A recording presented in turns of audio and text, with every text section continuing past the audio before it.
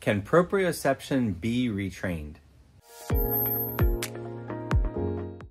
What is proprioception? Proprioception is the awareness of where your body is in space. It's also the awareness of where your limbs are in space.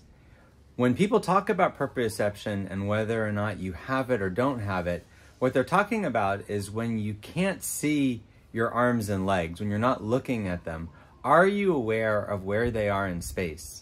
Certain problems like strokes, brain injuries, anything that damages the brain can actually affect our sense of proprioception.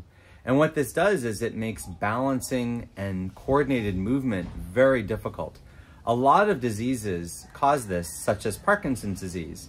With Parkinson's, the primary problem is a lack of awareness of where you are in space, and as a result, the person isn't able to have coordinated movement as well as someone who has good proprioception.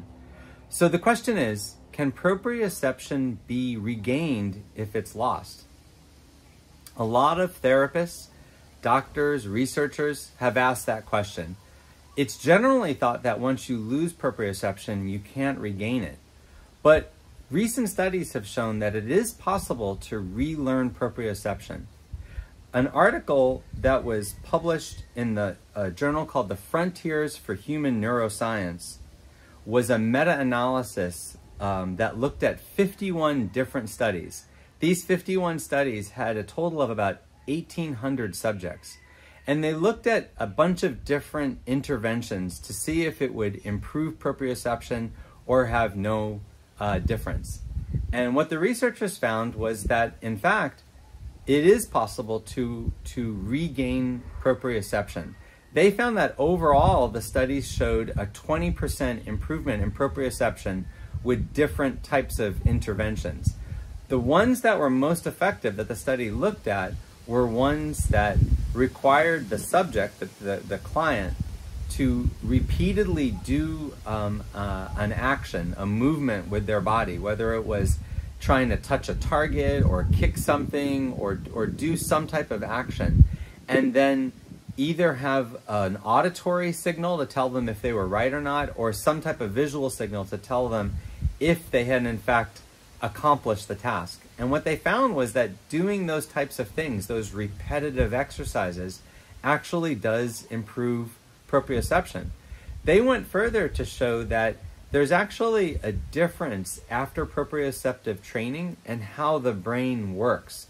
There's a part of the brain called the sensory motor cortex. And what they found is that before any type of proprioceptive training, this cortex wasn't as active in people that have proprioceptive loss, which means that part of the damage from their injury was actually affecting this part of the brain. So that part of the brain wouldn't be as active when they were trying to figure out where they were in space.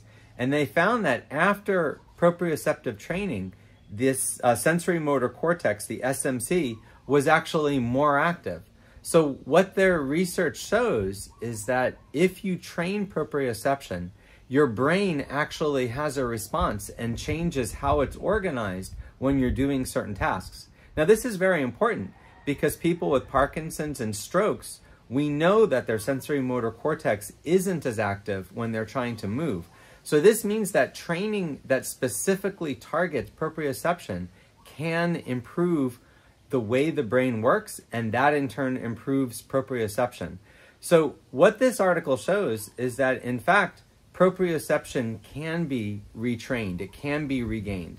And I think that's very important from people that are suffering any type of proprioceptive loss.